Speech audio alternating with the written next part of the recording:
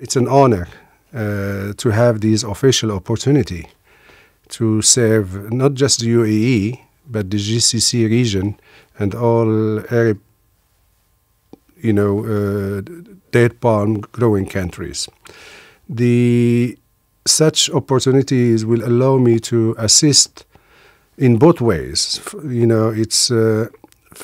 Let's say UAE first is becoming the hub of all regional interests in the field of assistance to developing countries, but also in the field of food security for the region, also the hunger issues, so many aspects of the agricultural sectors are dealt with at a high level at the UAE. UAE will gain a lot is gaining already a lot of this fruitful relationship with the Food and Agriculture Organization. And in so many levels, most importantly is of course, the water issues, the food security aspect, the assistance of FAO and UAE to the region. So there is a positive counter relationship between the two institutions, the country UAE and FAO. FAO is to use such country in so many ways. As I said, at the global level, so many models of collaboration could be established, north-south, south-south style of relationship. There are a lot of issues to be done in such field of the agricultural sector. Also at the regional level, UAE is taking the leadership now in the field of agriculture, water, food security.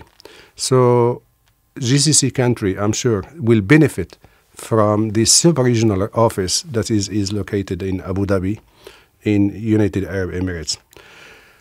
At the local level, of course, FAO has a great knowledge and know-how that could be used by UAE, different sectors in the country, to develop a sustainable agriculture, saving water. There is another important aspect is renewable energy. Also, there are a lot of things to be learned from UAE and also from FAO. So in short, the relationship is very, very positive. I would like to talk about date palm.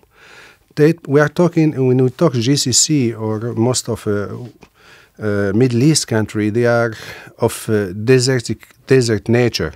Date palm constitute the skeleton of life.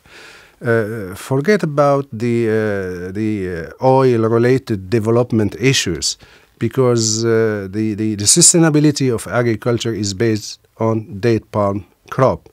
Such crop is very important at the level of food security, water management, stop desertification, and also we are now looking how date palm products and byproduct could be used for renewable energy, the carbon level in the country and in the region. So date palm is the engine of the agricultural sector there.